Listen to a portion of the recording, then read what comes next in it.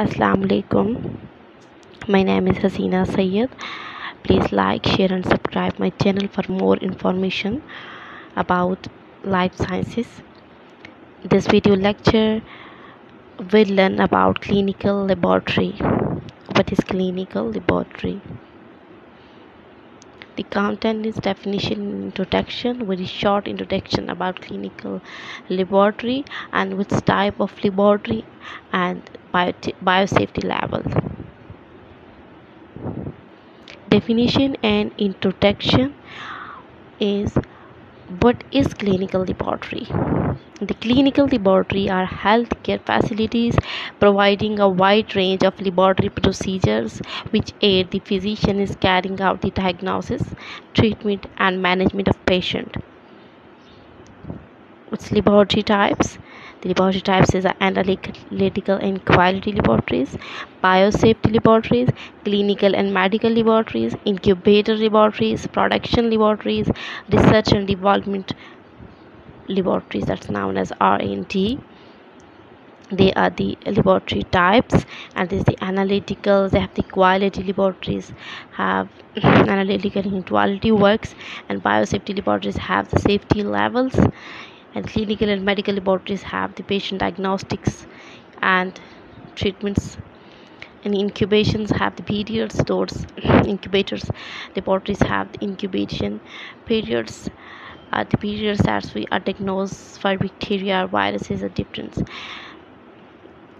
Used in industrials or laboratories, clinical lab productions of every product and things. In research, we have researched the bacteria, viruses, and microorganisms and pathogens. Biosafety levels of laboratories. The laboratory have the biosafety levels. Laboratory have 4: biosafety level 1, biosafety level 2, biosafety level 3, and biosafety level 4. The biosafety level, each level has a specific control for contaminants of microbes and biological agents. Primary risk level of contaminant and infectivity, severity of diseases. Biosafety levels are in the severity of disease and the transmissibility and nature of work conduct. In biosafety level, we learn about which type of bacteria growth in which level is highest contaminant, and which biosafety levels have low contaminant. Biosafety level 1 have the not known to cause disease in healthy adult. This is very simple and easy lab. There's many laboratories have the biosafety level 1 because they have the example of lactobacillus bacteria growth in the laboratory, and they are not very harmful. And in this lab, the patients lab technicians or technologists or any employee of lab not have the high risk of bacterial attack. The biosafety level 1's picture. Open bench top, they have the shop policy, lab code, washing hand sink, and many other things, dustbins, and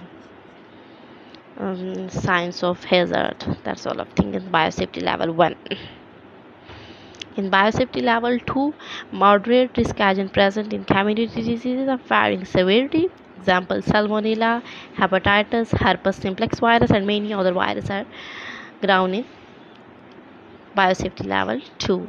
Biosafety levels have fume hood, biosafety cabinet, lab coats, gloves, eye protections, biohazardous signs, and waste container, autoclave, all are found in biosafety level 2. Biosafety level 3 is an indigenous or exogenic agent, aerosol transmission series, and potentially lethal infection. They are lethal over body. Example: Brucella, West Nile fever virus, and tuberculosis bacteria are growth in biosafety level 3. This is the harmful, and this is a transient laboratory. And we protective ourselves when we are entering biosafety level 3 laboratory. Standard personal protective equipment must be worn, and respiratory systems may require solid front wrap gown, scrub suit of coverall. All of often require. All work with microbes must be performed within an appropriate BSC level. Biosafety level 3 laboratory have. There's the first door, protective, after second door. Biosafety level 4, dangerous or exotic high risk agent, life threatening diseases. Example, Ebola, Marburg Lassa, and Machubo virus. These are the harmful viruses and they are life threatening diseases, life threatening viruses. Life 4 have level Biosafety level 4 have primary burial, full body air supplied, positive pressure personal suit.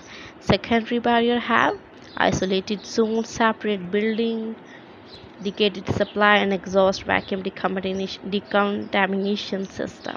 They have the decontamination system because they're high risk of bacteria, viruses are found. This is the biosafety level 4 pictures. This is the 4 level of biosafety when we are visit the laboratory or when we are manufacture the laboratory, design the lab. This is the rules of lab. They will have the which type of lab will open, biosafety level 1, biosafety level 2, or biosafety level 3, or biosafety level 4. Thank you again. Please like, share and subscribe my channel. Thank you so much.